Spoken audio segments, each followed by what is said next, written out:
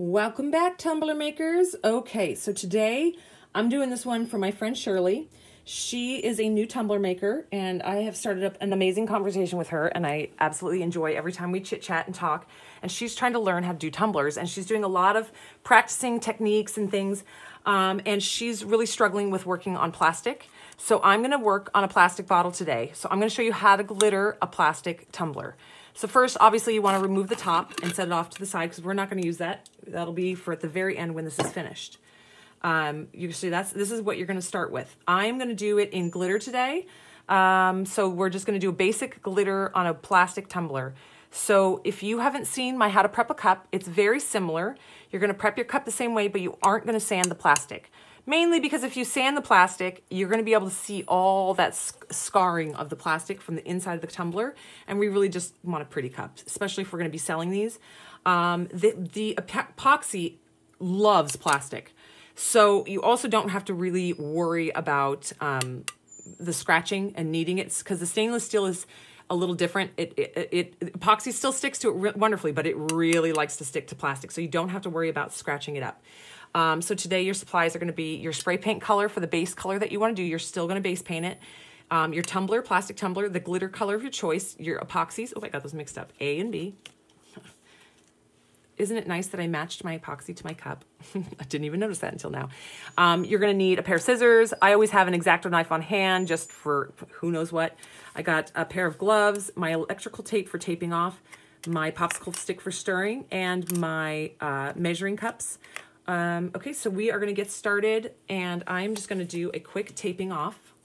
I'll just go ahead and do this since this is another simple, more basic video. So this is more for our newbies, but you know, you can teach an old dog new tricks sometimes, and some of us that have been around in the tumbler world and we've gotten good at this, we still need to learn some stuff. So I'll go ahead and do it just in case somebody needs to see this. So I tape right on the edge of where that lid would come to a stop.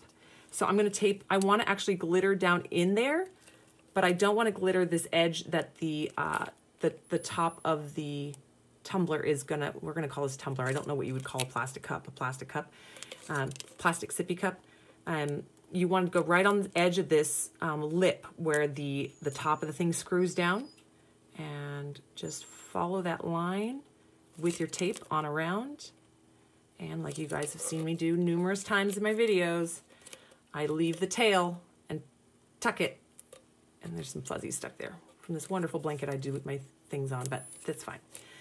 So I leave the tail so it's easy to grab to pull off. I don't have to go hunting or trying to pick while it's spinning around. This little tab is just easy, grab and go. Okay, so I'm gonna take this outside and base paint it, and I will be right back with you guys when it gets dry. All right, as you see, we have it spray painted and it's totally dry. I actually put it in front of a fan to make it go a little faster so we can keep on moving with this one. So I'm going to do this with the hang method. So I'm going to stick it right here, just like you guys have seen me do in my other videos when I do my hang method. Let's see, I'm going to angle it right here into the camera. I'm going to put on my gloves.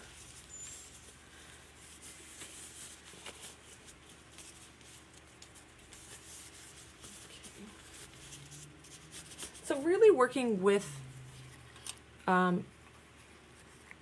plastic is really no different than working with your metal. I'd find I don't really change too much or do anything that much different. So that's why I'm trying to show you guys that it's really similar to your other. I'm just going to quickly mix my epoxy off the side here.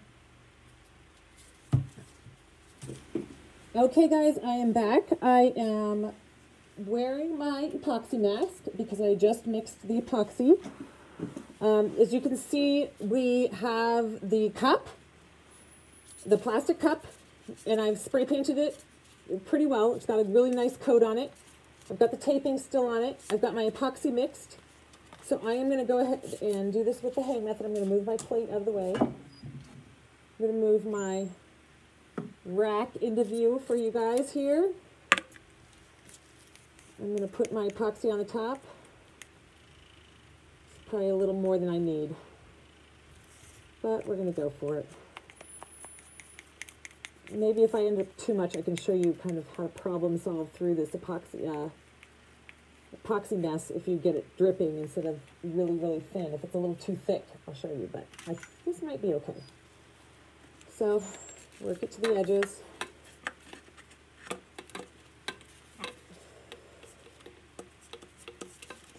Slide it down the cup. Do it this way so you guys can see it on camera.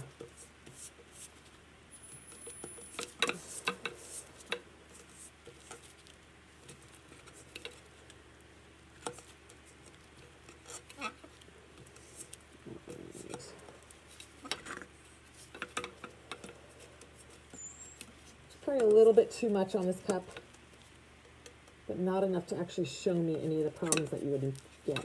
So if you're doing a hang method and you put too much, like I said in other videos, if you're glittering it, it's not going to be too big of a deal because it's probably not going to slide with the glitter on. It's going to kind of stick in place.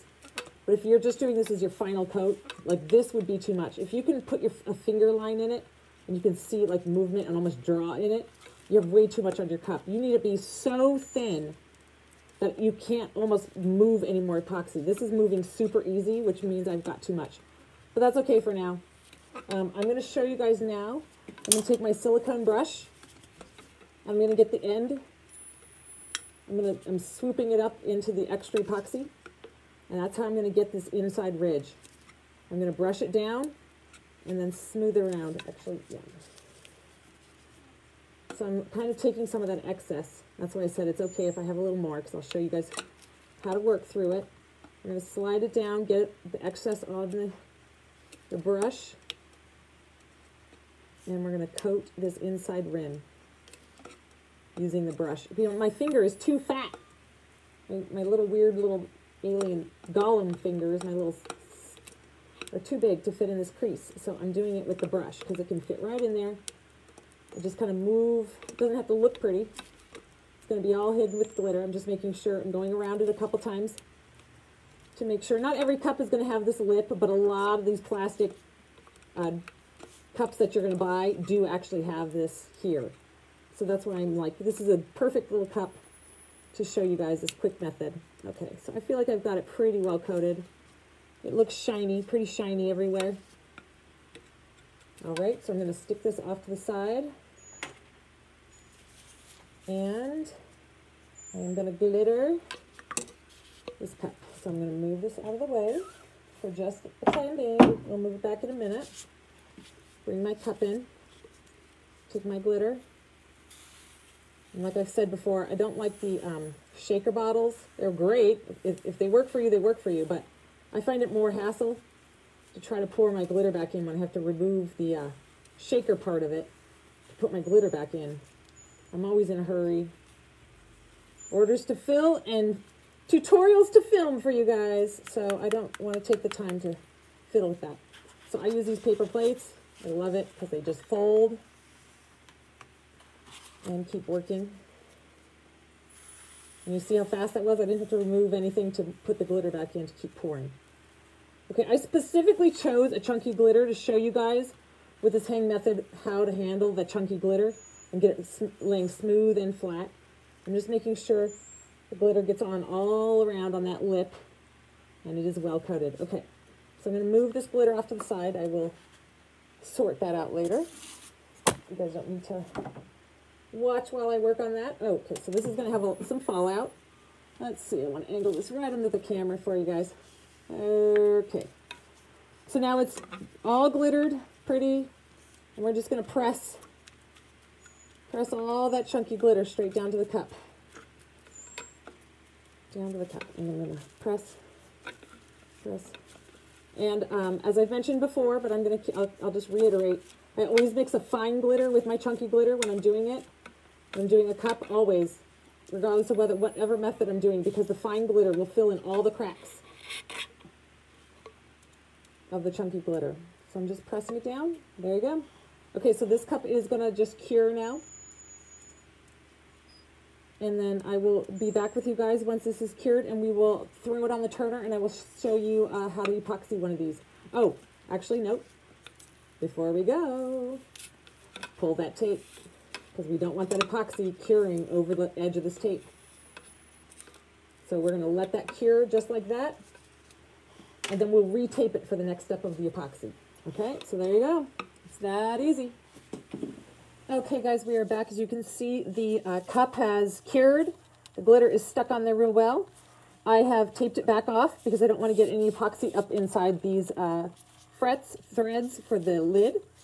I'm going to talk real loud. I've got my chemical mask on because I was mixing epoxy. These foam noodles, this is a smaller foam noodle. Some of the foam noodles are actually really big, some are smaller. This is a smaller one. It fits perfectly inside the lid of this plastic cup. I've got my epoxy mixed. I have my torch ready. I have my applicator brush, and we are rolling. So we're going to go ahead. I've already got this mixed. So I'm going to just go ahead and get started. I'm going to use my applicator brush on this one. You guys have probably seen me use this in other videos for things. I'm using it mainly now because I don't have my nitrile gloves and I really don't want to come in contact too much with this epoxy. I'm still waiting on my order of nitrile gloves. So always wear nitrile gloves. This is just me. I've got about 5 mLs of this epoxy mixed. It's a small little cup that I'm showing you guys on today, so I don't need a lot of epoxy, just enough to coat it. I'll put the link to one of these brushes down in the menu, guys, so if you don't have one and you're looking for where you get one, I'll put a link. They're easy to find. They're really, really handy. Because they just move the epoxy really well. And you could do this with your finger. It's no big deal. But like I said, I'm just trying to avoid touching the epoxy today until I get my order of nitrile gloves. Okay, so I'm just making sure it's thoroughly coated. All the way to the top, all the way to the bottom. And just like I did for the hang method, I'm going to use this brush to apply the epoxy down in this crack. This is where this comes in very handy. I'm just dripping it in. I hope you guys can see this with the camera in the lens. What I'm doing is I'm trying to keep my hand down here so you guys can see it better. I'm just dipping the tip of this in, sliding the epoxy in, and mushing it into this little space. Making sure to get it on both sides so that glitter gets sealed in there real well.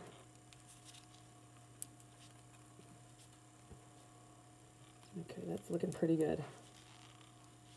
I can see, I don't know if you can see on camera, I can actually see when it's coated the glitter because it gets real extra shiny and slippery looking. Okay, I'm just going to let it go around one more time. Just check it out. And that took only one coat of glitter to cover this cup with that hang method of application. We're going to get this on the bottom. There we go. So I will repeat this process probably one more time. It usually takes 2 coats to get a nice smooth finish over glitter, especially with the edge. So I'll let this coat cure. I'll do a very, very, very light sanding along this little rim of the bottom, just to get the little bumps, even if I don't catch them around the first time. So what I'll do is I'll put this layer of epoxy on, I'll let it cure, then we're going to come back, we're going to do another layer, then I'll do a little bit of sanding, I'll add my decal, my vinyl, or my picture, or whatever, my little details that I want to add to the cup. I'm just scraping every little ounce out of here and just getting it on the cup. Okay, so that's pretty well covered.